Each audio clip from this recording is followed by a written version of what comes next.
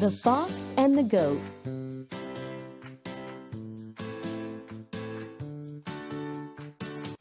One day, a fox fell into a well. He tried, but he was unable to get out. A thirsty goat came to the well and saw the fox inside. "Is the water good?" asked the goat.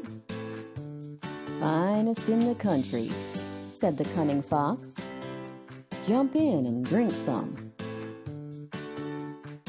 The goat jumped in and began to drink the water without paying any attention to the fox. The fox quickly jumped on the goat's back and leaped out of the well. The goat, realizing what trouble he had got into, begged the fox to help him out. "You foolish fellow, you should have thought of a way out before you jumped in," said the fox and ran away. Moral of the story: look before you leap. Think before you take any decision.